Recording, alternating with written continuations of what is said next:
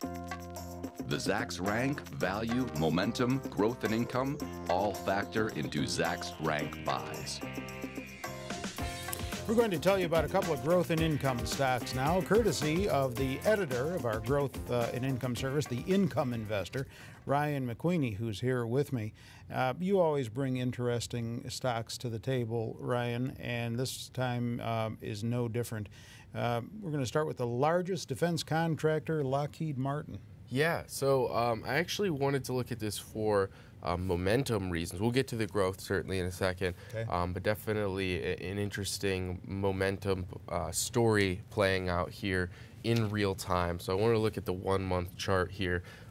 As we can see, started the month of September down here below the $320 level, and as recently as yesterday was all the way up here in the $345 level. So obviously kind of just took off like a rocket at the beginning of the month.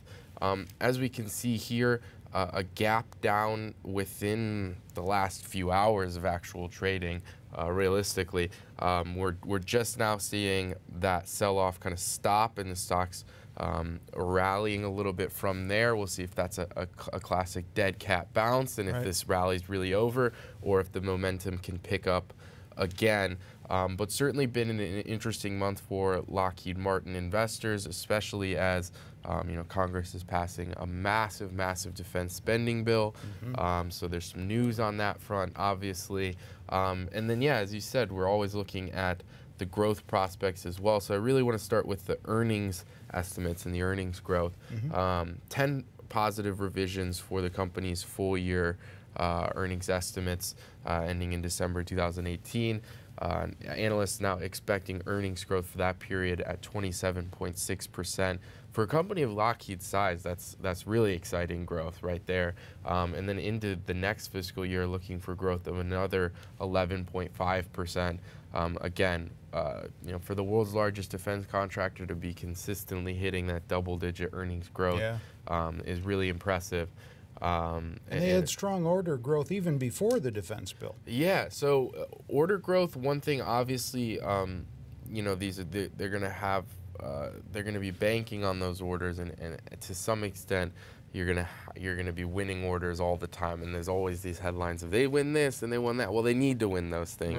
And I will say, if we take a look at the revenue outlook here, revenue 3% higher in 2018.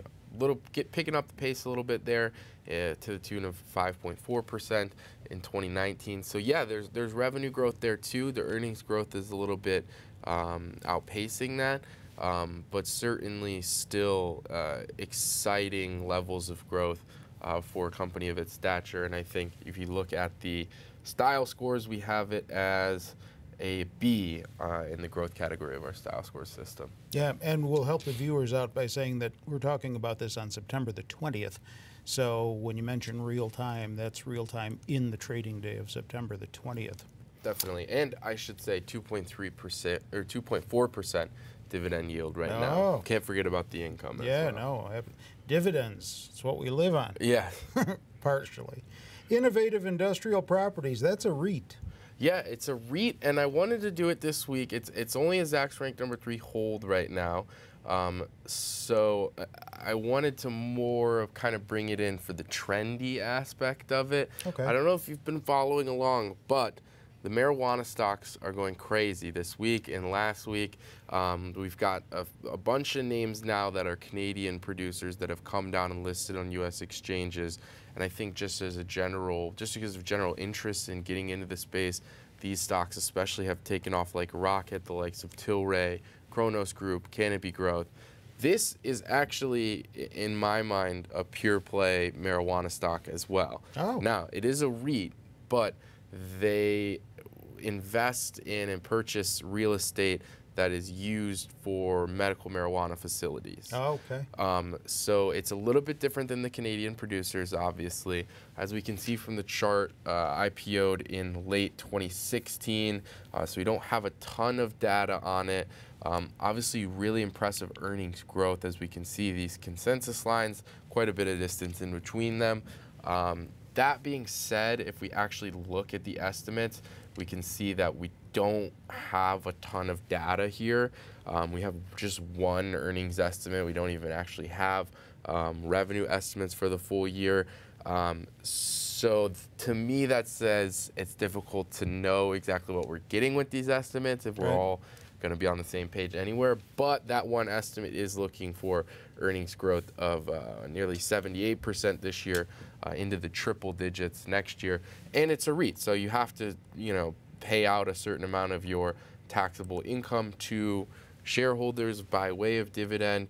You're getting like 2.3% yield. It's nothing to write home about. It's not insane. It's not crazy. It's just not too shabby. But you're not getting a dividend yield from many other pure play marijuana stocks right now. So it's an interesting way to me to play what is a very trendy industry right now. And being Italian, I use oregano, but that's a whole different situation.